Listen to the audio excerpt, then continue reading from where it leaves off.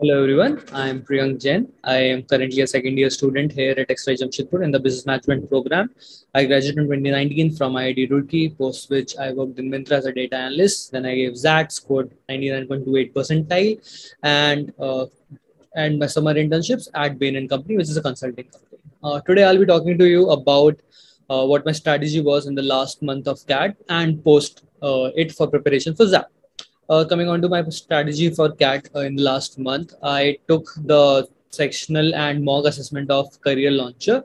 It was an online with different questions for different sections and mocks. So my strategy was in the last month to give as many mocks as possible, and to analyze these mocks and to figure out what my strength areas are, what my weakness areas are.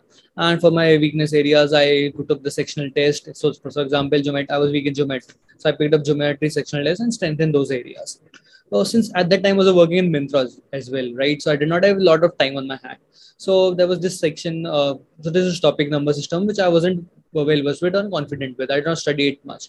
So instead of focusing my time, my brain prowess on that particular area, I decided that instead of studying for number system, I'll focus on other areas. So what it does is, right, that instead of solving 24 questions 40 minutes, say for example there are 4 questions for number systems, now I have 40 minutes and 20 questions. I can put all my focus on those 20 questions and both be accurate in those areas.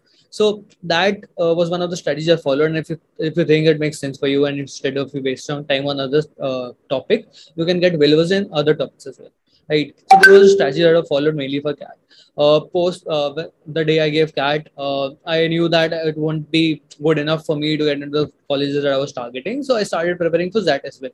So the preparation for that and CAT don't have to be very separately different. And you have 1 month preparation between CAT and ZAT, which is good enough for preparation for ZAT. So I know the sections of quant and the verbal are the same. And also there's an added advantage that the time that you get for a particular section is not restricted, right? So if I'm done with verbal 45 minutes, I have more time in my hand for quant. The only different section is DM, which comes instead of LRDI. So right, so for decision making, my strategy was to go through the previous year's ZAT papers and figure out like what is the type of questions that are there, what are the answers that you're seeking for, are the more ethical answers, the more feasible answers. So you need to give more that due to the different previous survey papers, different mocks if you want, and figure out like what are the answers that are working out for you, right? uh, then keep practicing quant as well in this area so that your speed and all is good. You are not losing touch of what you prepared in CAT.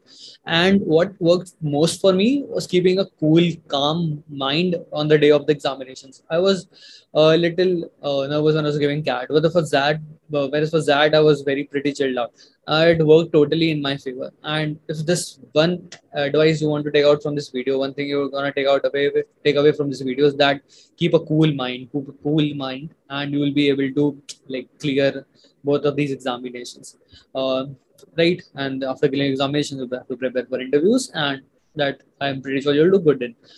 That's it from my end. I hope you clear the examinations, and all the best.